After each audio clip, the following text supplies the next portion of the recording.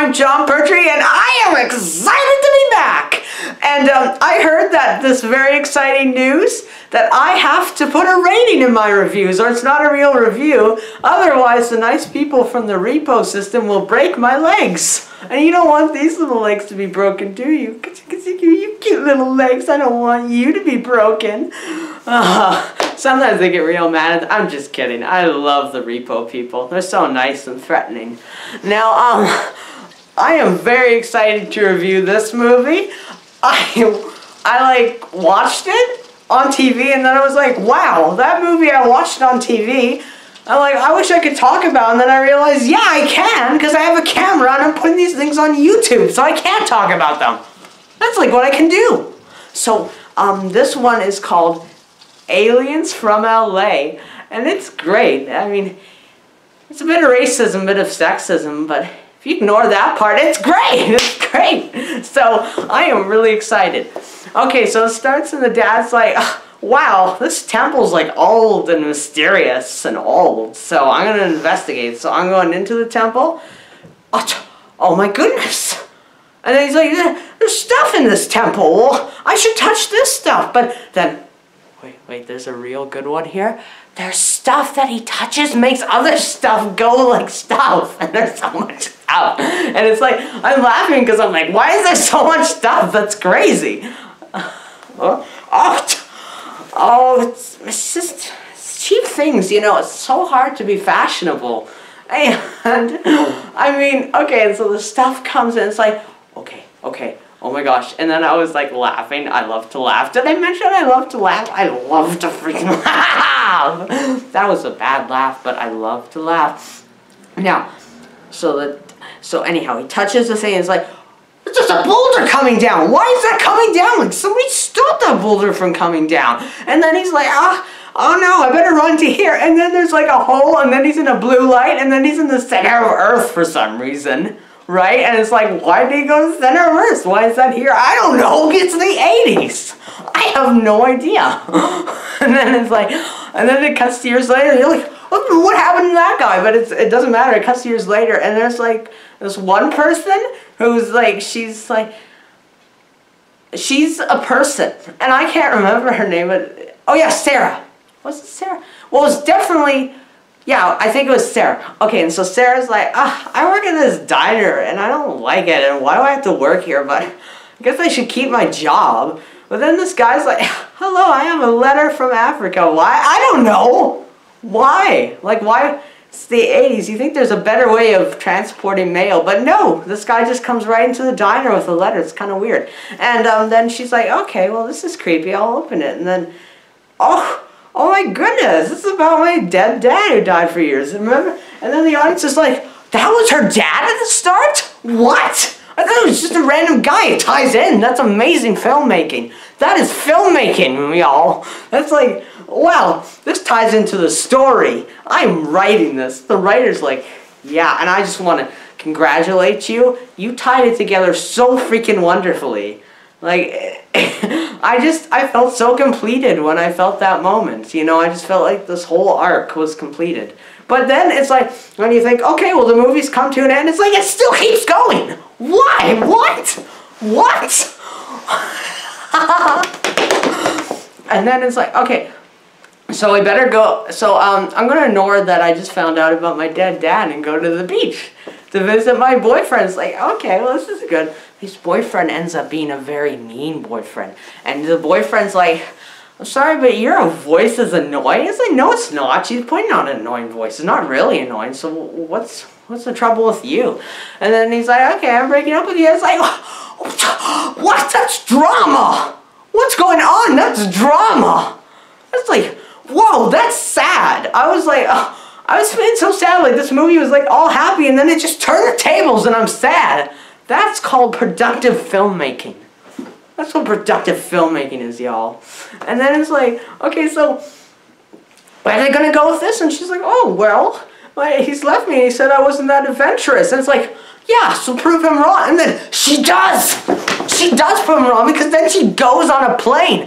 It's like, she's scared of planes, but she's still on the plane. So it's like, whoa, conquer fear, character list off, right? And then she's like, oh, I'm here in Africa. Well, I can stay in a hotel. And then the guy's like, hey, this room is like, has a secret temple here, but I'm not going to tell you that. And why do we have a hotel with a secret temple? I don't know. It's on the top floor. How can you even get there? Science. That's how. Science. And then it's like, okay, I'll open this up. And it's like, oh, you better not open it up because that's where your dad is. And it's like, it's so scientific. Like, I love scienticians. It's just, oh, it's so exciting. And then she's like, oh, wow. There's like a temple in here. And then she's like, should I tell like the bellboy? Because this is really bad. Like, I should complain to the hotel. Like, first I should investigate to take pictures of the secret temple. And she's like, wow, this is like really cool. Like, it's all secret and temple-ish. And, you know, my dad even could have disappeared here. I don't know. This movie's great. And then she's like, oh, well, darn thing, I can't take it. And then she's like, look at that. There's like a glowing hole. Like, wouldn't it be just so funny if I standed on it? And I'm like, oh my gosh, that would be funny. But then I'm like, oh, wait a minute, that wouldn't be so funny. In fact, you shouldn't do that because, like, your dad disappeared in there. I'm like, how does she not know this? And I realized she didn't see that. She wasn't there. That's filmmaking. That's filmmaking. So then she walks into the temple and she's like, oh my goodness, I'm falling down a hole. And she was like such a great actor because she realized that people who fall down their hole, like if you ever see a person falling, they move their hands a lot, right? So she did that, and that's like acting. Yo, that's filmmaking acting. Y'all, that's filmmaking. I just love it. So close to the camera. Yeah, and then it's like, oh my gosh, what's this place? It's like all dusty. And it's like the center of the earth, but it looks like a factory. So like, yeah, add that. There's people in the center of the earth. I never even knew about the scientific discovery, you know what I mean? Like I looked up on Google, people live in the center of this earth, and they haven't even discovered it yet. That's how ahead of science this movie is. They haven't even discovered it, and the movie already knows that there's people at the center of the earth. That's science, y'all. That's science. And then she's like, okay, well, I'm gonna walk in the center of the earth. And there's another thing the scientists got wrong. They're like, oh, somebody would die if they're at the center of the earth. Well, guess what? She's at the center of the earth, and she's alive. That's science for you. You scientists don't even know what it is. Scientists. It's like, can I look at the name? Scientists, that's your name.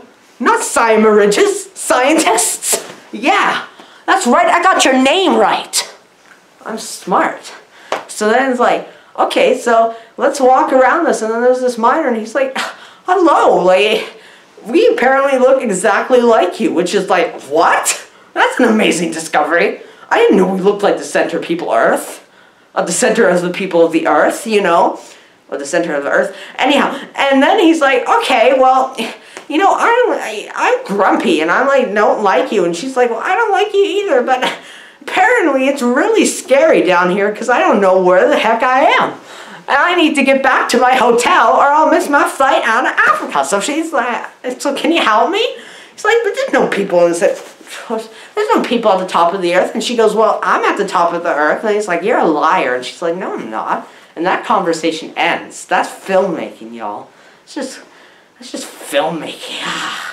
And then it's like, okay, so ride in my car. And she's like, wow, sure, because she never heard about not getting in strangers' cars. She's like, yeah, let's do this. Let's ride in your car. And it's like really slow. But then people are like very racist down there, so they don't like humans. So it's like, oh, there's an alien from LA. And that's funny because the city she's from is LA, and you see they mistook LA for a whole planet, but it's actually just a city.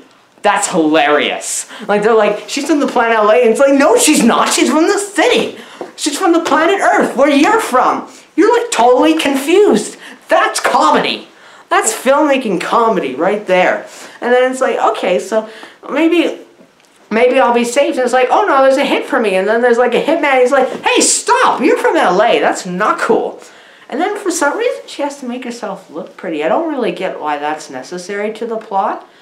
But, you know, it's okay because, like, there's funny moments in it. It's just kind of weird. But anyhow, so you're done with that. And then she's like, okay, well, now I look different, so the assassins won't kill me. Oh yeah, that's why it's necessary. The assassins won't kill me.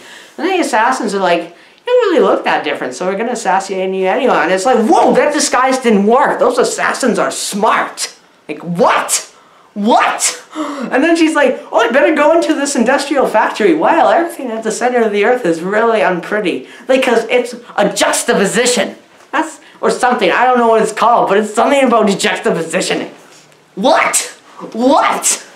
And then so she goes in and she's like, oh, well, we're safe now. My brothers will turn around really slowly. And oh my God, he's behind her. What? Nobody saw that coming. It's like, oh, you think she's safe and then suddenly she's not? That's like, it made my heart go bunk-hunk, you know? And then I'm just like, oh no. And then like, you should run away. But she wasn't even listening to me. And then I remembered, she can't hear me because it's a film. And like, you can't hear, people can't hear you in film. So then it's like, I better run. And I'm like, oh no, I better run too. But then I realized I'm watching on the TV. So she runs and then she's like, duck you, duck you, duck you, duck you, duck you. And then everyone's ducked. So then she's like, okay, well this is getting boring now. So let's just end this movie and go to Earth. And the guy's like, yeah, there's like some thing that you can climb on stones, and it's pretty forced, and like you can get back to Earth. And she's like, that's cool, let's go. And so they go, and it's like, should have really done this before. Yeah, but now we're doing it now. They get out and then they're like, oh no, the aliens escaped and we can't let her. But that's too late. It's too late, it's done. And they're like really sad that they're saying goodbye because they formed a connection somewhere. I don't really know why. And it's like, oh no, she's leaving, but okay, I'll just go back to my mining job. And then she's like, hey, I'm on Earth now. And then they're like, the hotel people come and say, how was your sleep? And it's like, that all happened in one day? What? How did that happen in one day? It was like crazy. And then nobody's going to believe her, so she's going to have to keep it to herself. Like, what? And then so she goes back, and the boyfriend's like, oh, I guess you're pretty now, so we can get back together. And that seems kind of mean, that he just wants to get back together with someone pretty. But you know, he also says, well, it's also because you're more adventurous, so I guess that's an excuse. And then it's like, everyone lives happily ever after, and then it's the end. It's like, what? What? Oh. And I guess it's time for my rating. Just going to take off my goggles here. I rate this movie, okay, from a scale of 1 to 10, a 12, because it was just awesome. What? What? I am so excited. Yeah, so I'm going to see you later, guys, and I just had so much fun. John, the laundry isn't going to do itself. Oh, I can't wait to help with the laundry. It's my favorite thing. Goodbye.